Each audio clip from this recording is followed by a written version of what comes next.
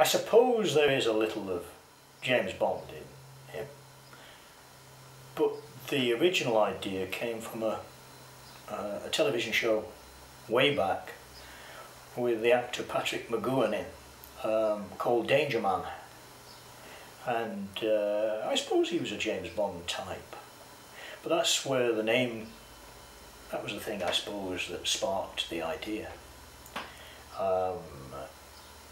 But being a cartoon, that's when it started getting silly, the idea that a mouse could be a secret agent, and that he would have a sidekick like Penfold. You know, I make no excuses.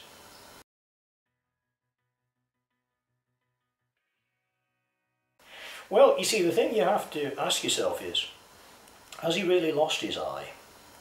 If he lifts that patch up, is there something else underneath? Well, you don't know, you see. I mean,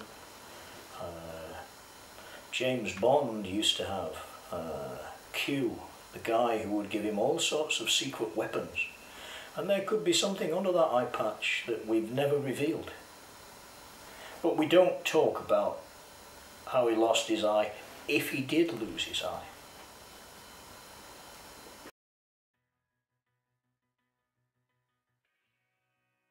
There's other characters that do come from James Bond.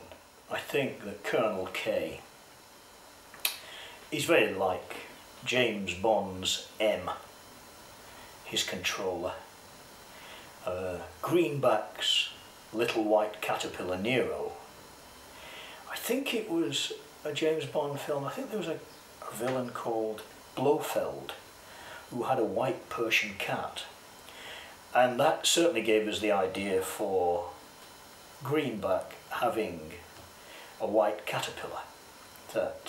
And then of course we added Nero's voice, which is David Jason saying silly things, speeded up very, very, very, very fast. That's the voice of Nero the caterpillar. So if you listen very carefully, maybe record it and slow it down, you might hear David Jason saying something, I don't know.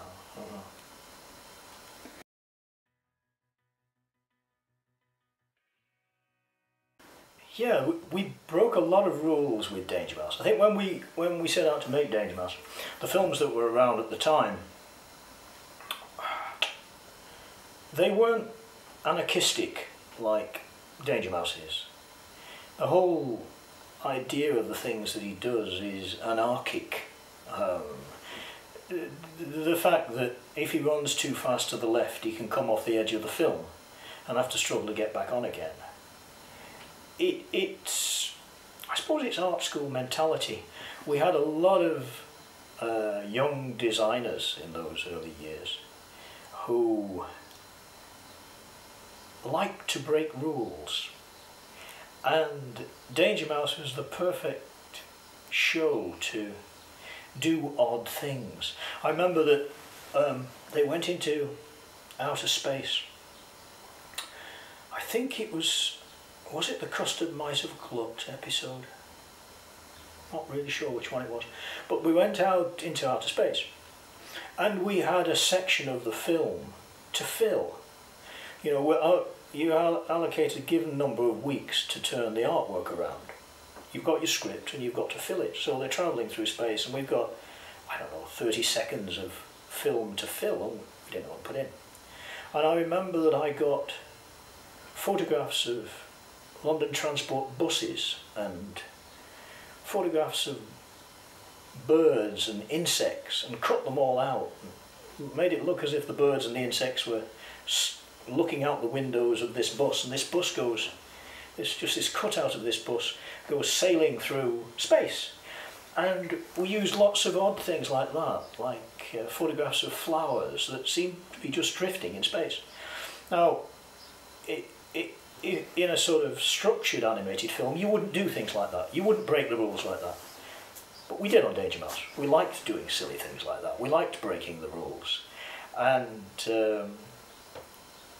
I think the show was better for it.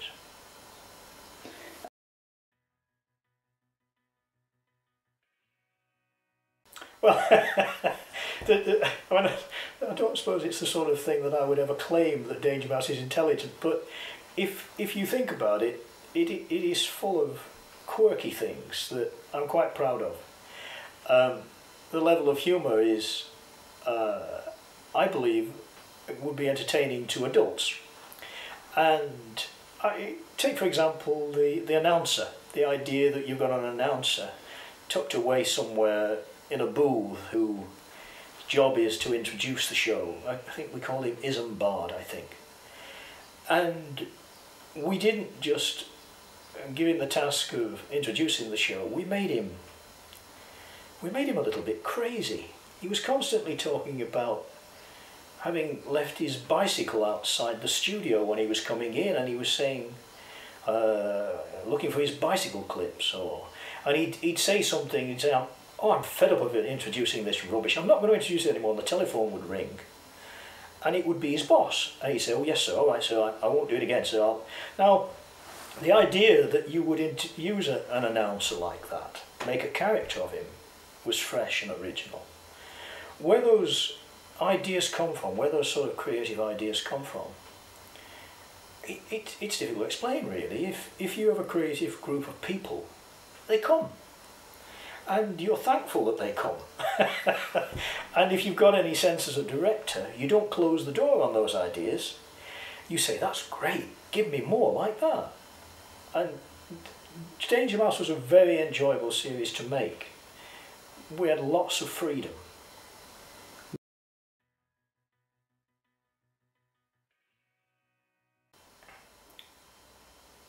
I suppose you're not as presumptuous enough to believe that it does, but when you think about your own career and you realise that you have been influenced by what Chuck Jones did, what the Warner Brothers studios did, you're influenced by Monty Python, the Monty Python shows, by all sorts of comedians and all sorts of writing you influence.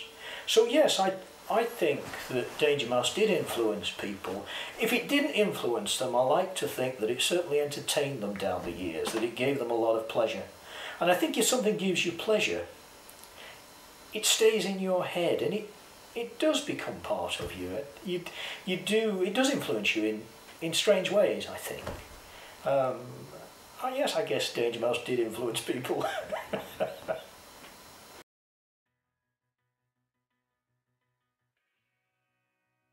And I was just sketching in the reception area while I was waiting for this meeting to start, and I came up with the design of Penfold.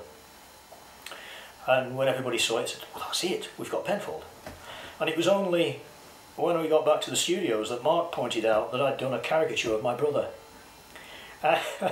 He wore rather thick horn-rimmed glasses and he was receding, and so he had a round face, a bit like me. He's never held it against me. I think he's quite proud of it, but I didn't know I'd done that until much later. Of course, he isn't as silly as Penfold, and he's not a hamster, but there is a vague sort of feel of a brother.